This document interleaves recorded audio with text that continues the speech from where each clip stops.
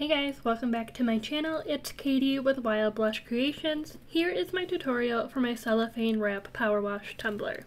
As always, everything I use will be listed down below, so if you want to see how I made this tumbler, keep on watching.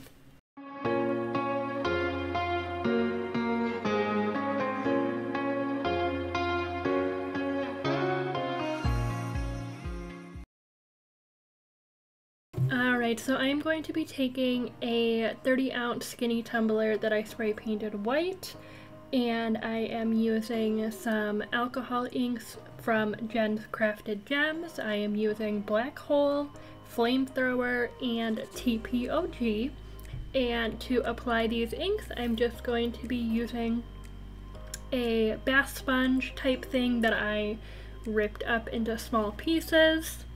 So the first color I'm going to be going in with is TPOG, which is this beautiful purple color, and I found it easiest to put a few drops of the ink on a plate first and just dip the sponge in. That way I can have more control over the ink and it won't run all over, because how I'm applying this is just dipping the sponge in and just sponge painting it on.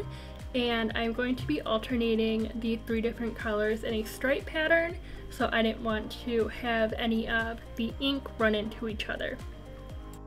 So then once you get the first row of the purple applied to your liking with how thick and how pigmented it is, we can then move on to the next stripe, which I do in black.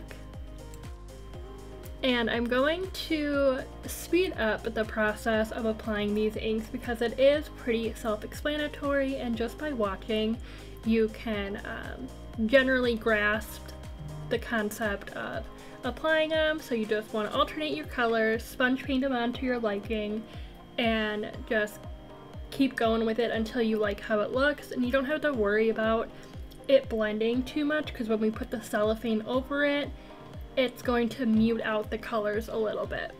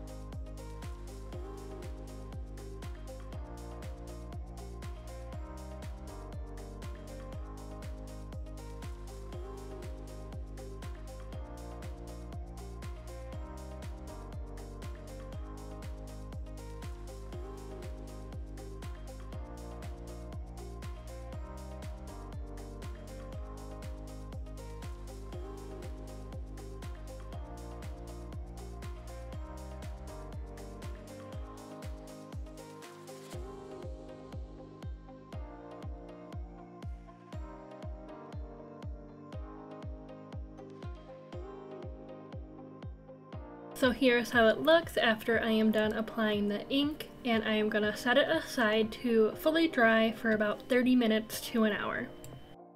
And now that the ink is dry, I'm going to go in and start applying the cellophane. I also wanted to add that I did not seal the inks with anything. You can if you want to, but it's not fully necessary. So I am going to be taking this clear opal cellophane. I got a very big roll, like a wrapping paper size roll from Party City for like $5, and it'll last a lifetime. And I just cut out a big chunk, and I am taking my tumbler and rolling it in the cellophane to get a good measurement and cutting off any of the excess. And you do want to give yourself a little extra wiggle room, because we're going to be scrunching up the cellophane, so it's going to shrink your cellophane down a little bit when you apply, and you want to make sure it fully covers around the entire tumbler without any bald spots.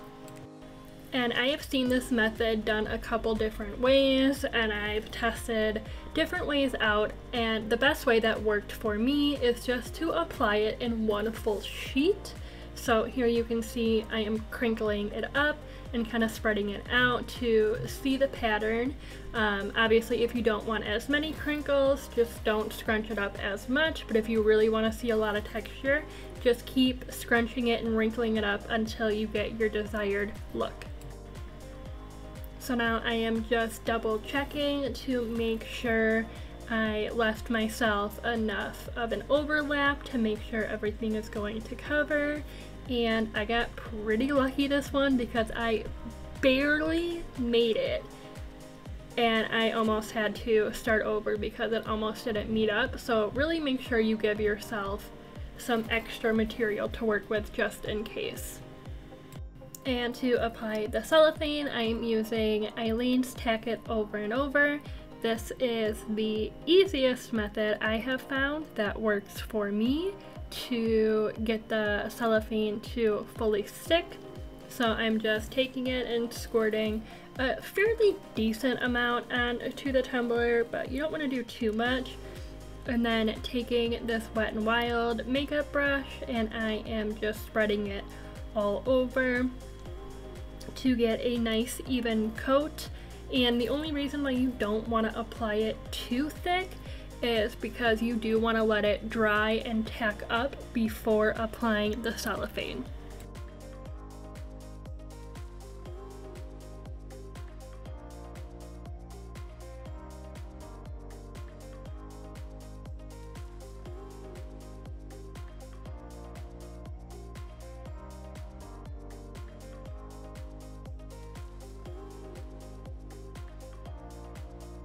And to help speed up the drying process, I am just taking my heat gun and using that to dry the glue. And all you want is just for the glue to be completely dried clear. That's when you will know when it is ready to move on to applying the cellophane.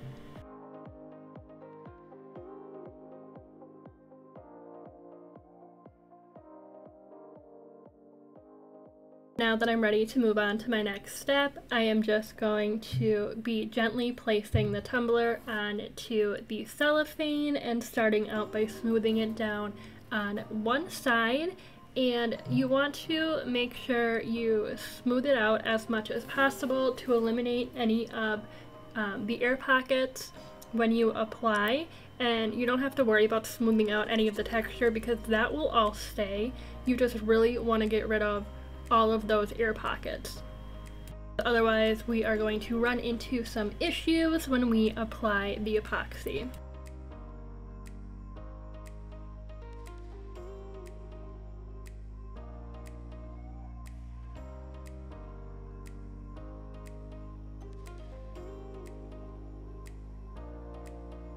So now that I'm done applying, I have this extra lip of the cellophane that I need to trim off. So I am just going to be using my X-Acto knife with a brand new blade to cut off the excess material. And the easiest way to do this is just to get as close to your seam as you can, because like I said before, you don't want to accidentally trim it over too far and then end up with bald spots of where too much of the cellophane came off. And I did have a little extra left over that I will need to seal down before we go on to epoxy. And during this step as well, I'm also going to be trimming off the excess from the top and bottom rims of the cup. So to do the top, you just want to smooth the cellophane over as much as possible, and this is also a very good reason to why you want to have a super sharp blade on your X-Acto knife, because if your blade is dull, that is going to cause a risk of you ripping the cellophane instead of cutting it, and then it is going to rip down and leave little holes down to the alcohol ink, if that makes sense. So you just want to do this part carefully, and as I go little bits at a time, if the cellophane does start to lift up, I just press it back down so that way it has a good seal.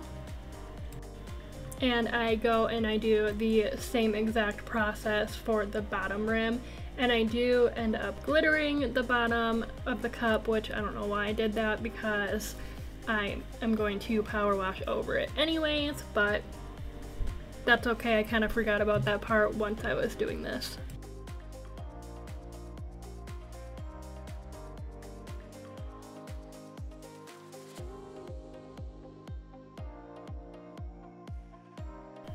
And now for an easy hack to get rid of any possible air bubbles or air pockets that are underneath the cellophane from applying. I'm just taking my heat gun because the cellophane is going to act as like a shrink wrap material, so when you apply heat it's going to remove any of the air that is trapped underneath it, which I thought was really cool.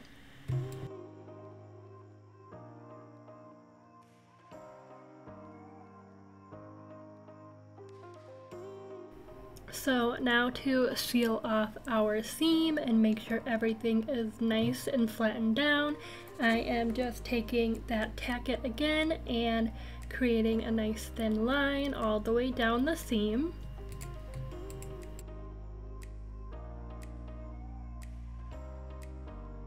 And I'm just taking my finger to smooth out the glue, making sure I get underneath that little flap nicely and I can get everything to lay down flat, and then I'll just be helping it dry again with my heat gun. And I'm just gonna do this until the glue becomes dry, and then I will be setting it off to the side to dry for quite a few hours because you want to make sure that the tacket underneath the cellophane dries completely before moving on to epoxy, so that way nothing seeps out or seeps underneath or anything like that.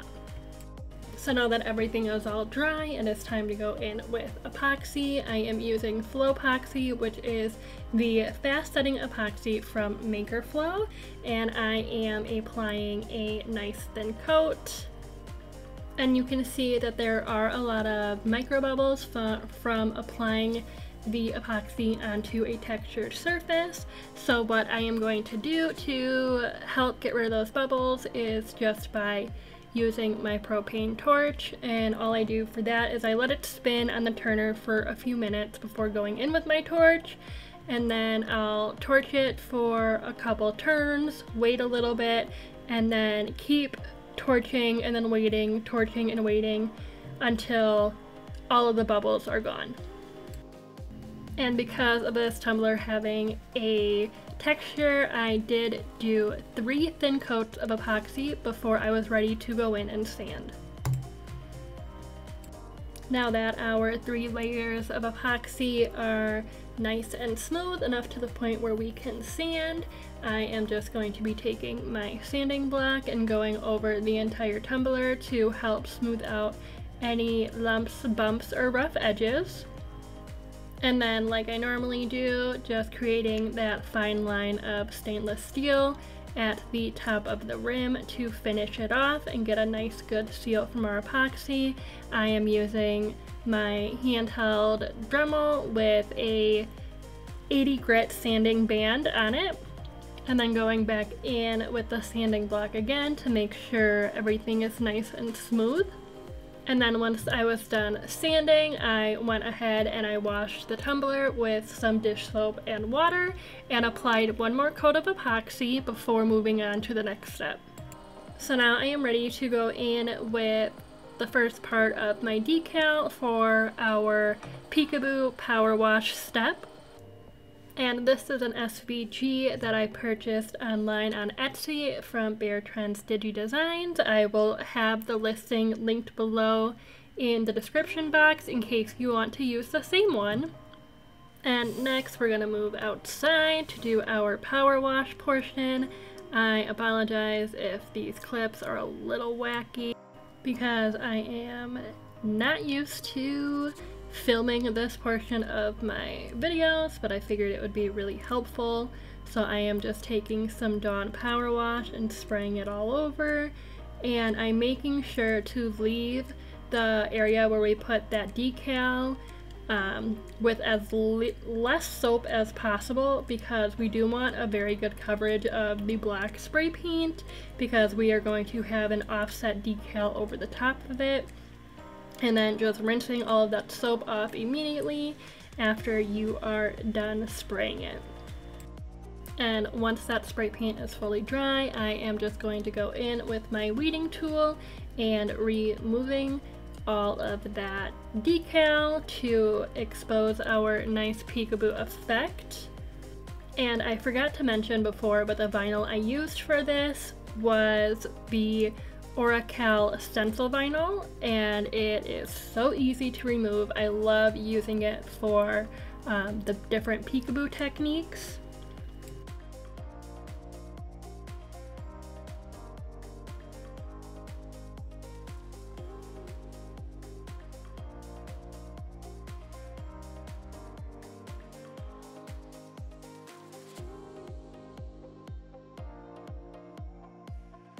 I'm going to seal everything in with some epoxy. I mixed up about 25 to 30 milliliters of epoxy, and I am adding in pixie dust from Glitter Heart Co.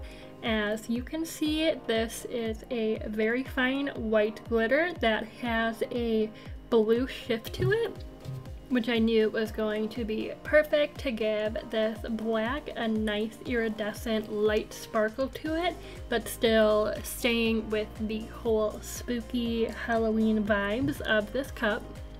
And once I got that epoxy applied, I went ahead and hit it with my torch again, and then I let it spin for about 4 to 5 hours before moving on and doing a nice light sanding, and then moving on to our next decal step. So now that it's been about 5 to 6-ish hours, or whenever you feel like the epoxy is dry enough to be able to go in and sand, I went in and did a light sanding on the surface of my epoxy, and then cleaned it off with soap and water as usual. And then I am going in with the offset to this SVG, and the offset is included in the file. You do not have to create the offset yourself at all, which is why I love this file so much, because it is so easy to use. You just want to carefully line it up as best as you can to get that offset perfectly on there. And then after this step, I went in and finished the tumbler off with my 2 final coats of epoxy, which I unfortunately forgot to record. And here is how the finished tumbler turned out. I really hope you guys enjoyed this tutorial, and if you did, don't forget to like this video and subscribe to my channel so you don't miss out on any of my future videos. Bye guys!